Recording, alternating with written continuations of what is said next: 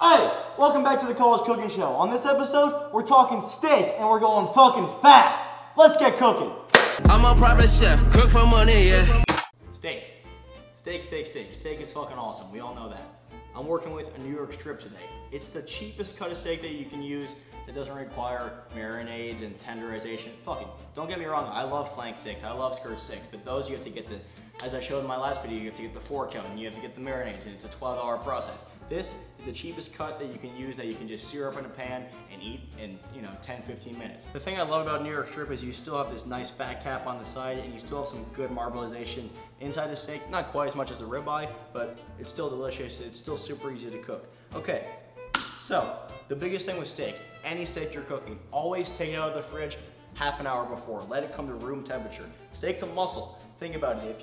If you're an athlete and you're about to go for a fucking run or a swim or whatever you're gonna do, you wanna warm up, you wanna loosen up. Because if you put this in the hot pan cold, just like an athlete, you're gonna tighten up, you're gonna fucking pull a muscle, it's not gonna taste as good. So you want it to come to room temperature, really warm up, so when you put it in that pan, it's nice and relaxed, it's stretched, it's done, it's dynamic warm up, it's ready to go. The flavor's gonna be much better, the texture's gonna be much better, your whole meal is gonna be much better.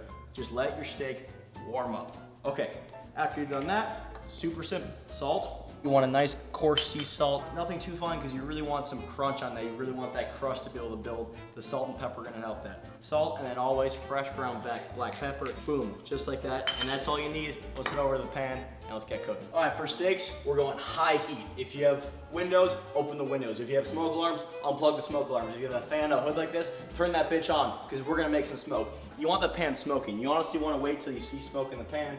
You gotta get that sear on it. Really with any meat, but with steak especially, is you have to get that sear, that crust on the bottom, because what that does is it seals it up and locks in all those juices, so none of your flavor escapes. So now see the pan starting to smoke, it's heating up. Do the water test one more time. Boom, now they're jumping out. That's exactly what we want. Olive oil in the pan. Yeah, that's hot. Now see it's starting to smoke, that's what you want to see. I told you, open the windows, turn the vents on, because it's gonna get messy. Steak, take it, lay away from you, and then pat it down. And then don't touch it. You're not gonna move the steak. You're gonna let that sear build. We're gonna get that crust, the perfect sear. So as our steak's cooking, we're gonna use this to baste it at the end. So you're gonna take some garlic, and you don't have to chop it. All you gotta do is smash it, expose it. Some rosemary, some thyme, any herb you have, any fresh herb really, even if it's dried, you can do the same thing. You wanna take your garlic and rosemary and just crush it up. We're gonna go check back on our steak. Our steak's been ripping on a high heat for like 2 minutes now. Now's when you check it. Oh, see, if the steak moves about freely in the pan, if it can kind of skirt about, that means it's ready to flip. If you have any kind of resistance at all, any kind of stick, do not flip it. That means that seal has not, there's no crust yet. So it's gonna pull and it's gonna just stretch it right off it and you've lost your sear. So make sure you can move it around in the pan and then go in for the flip. Lay away from you. Wow, look at that sear. That's exactly what we want. We got that nice, beautiful crust on the outside. The hard part is done. Gonna let it sear off on the other side. I like my steaks medium rare. I don't think you should cook anything over medium rare. If you like them well done, I don't know. If this show isn't for you, fucking find something else. Just microwave your steak, because basically you're throwing it away. You wanna take it, and with steak, people have seen this video ever, it's been out there, but to test steak, it really is just like the palm of your hand. So if you feel your palm, feel this, how there's no resistance, there's no giveaway, that's well done. You never want that. Right in here, it's a little bit softer. There's a little bit more fat. There's a little bit more give back. That's medium well. And here in the fleshy, that's like rare, medium rare. So you want it kind of right in this area. That's a rule of thumb. It's not gonna get you perfect every time, but if you take that, you feel your palm and then you feel the steak, okay, feels like it's about done. So when you're at that medium rare state, this is where we take our chopped garlic and our rosemary. We're gonna take our butter, you're gonna take a nice fat knob like that big. And then you're gonna put it in right into that oil. And a little bit more oil. You pour oil on top because it has a higher specific heat. If you remember 8th grade science, specific heat is what things burn at, I think, or what they boil at. This is a higher specific heat than butter. So you wanna put on top of the butter, which slows down that burning process. Your butter's not gonna burn. That's what you want, and then boom. Take our garlic and take our rosemary and just put it right into that oil. So what we're doing now, we're gonna take that butter that's infused with that garlic, with that rosemary, that's all starting to get nice, and just base it on top of the steak. Just flick that wrist, pour that gorgeous butter right on top. Again, it's about layers of flavor. The salt adds a layer. The oil adds a layer. Now the rosemary and the garlic and the butter, they add the final layer, and that's just beautifully done. Look at that. Smells amazing, and that's it. And then you're gonna wanna take it off. Take it off the heat.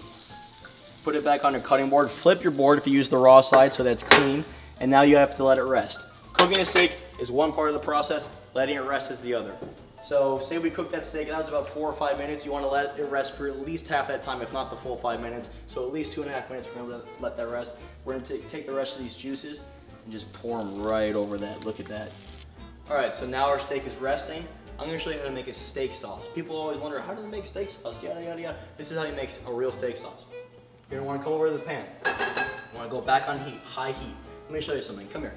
See all this, all these black bits, all this stuff on the side? That's called the fond. That's pan fond. That is all the flavor of your steak, all the flavor of your seasoning, your salt, your garlic. It's all still in the pan. So we're gonna make a sauce with it. Heat it up and get red wine. People always ask, do I cook with shitty wine? What's cooking wine? Is there a difference? Yes, there is. I've said it in past videos. You never want to cook with wine that you wouldn't drink with, because when you cook with wine, you reduce it and you just concentrate the flavor. So if it's a shitty wine, it's a bad wine, if it's Franzia, you're just gonna make that shitty flavor even stronger, and that's gonna result in a pretty weak sauce. So I only recommend spending a little bit more on wine that you drink and enjoy, and then you also cook with when it gets down to the end of the bottle, or maybe it's that stuff you never finished. So always keep that in mind. So now our pan's hot. We're gonna go in with wine, just like a glass of wine, maybe half a glass. So you want to take it, and you can see it instantly starts to reduce. And now we go in and we scrape that fond. So we scrape all those brown bits off. We scrape the side of it. We get all that flavor off the pan. So think about it as like it's cleaning the pan, and you're using wine to make a sauce. You're doing 2 jobs at once. It's fucking amazing. So scrape it down, scrape it down, scrape it down. And then once your wine started to reduce, it's boiled away, the alcohol's cooked off, you take butter, cold butter, and you want to take about a tablespoon, slice it in 2. You're gonna take it off the heat. You're gonna go off with it, and then in with cold butter. Cold butter goes in, and you just whisk that in. Our steaks have plenty of time to rest. We've made a quick pan sauce. Now it's time to plate up. A key here is whenever you slice a steak, whether it be already served to you or slicing a big one for people, cut against the grain. So if the grain's going this way, cut against it. What that does is it's gonna be a better mouthfeel. It's gonna be harder to chew if you cut with the grain. You're gonna get that, and it's gonna be more chewy in your mouth. So cut against the grain. It's cooked beautifully. Now we're gonna take it. Look at that, just set it on the plate. Oh my God, look at that beautiful medium rare, nice pink. It's just blushing. It's just like you got really embarrassed and you're blushing, your pants fell down or some shit. Look at that, that's what we wanna do. And take our sauce and just go right on top. Oh my God, look at that color. It's just popping. You can even take some of that rosemary. Just, it's already been fried. Sprinkle it back on top. That, my friends, oh my God. That's how you make a 5-star steak in your kitchen with what? 2 ingredients, 3 ingredients? Biggest key is sear, baste, rest. Those 3 things. All you gotta do, you're gonna have a perfect steak every time. If you wanna make a quick sauce with red wine, you have some wine lying around, it's not gonna hurt. It's not gonna hurt, my friends. That is how you do steak. I'm Chef Donny. I'll see you next time. Peace. I'm a private chef, cook for money, yeah. I'm a mutant, I'm a banshee. My girl left me cause she could not understand me. Just come back now, hold my hand please, before the voices in my head start to command me. Money falling, money calling, it's so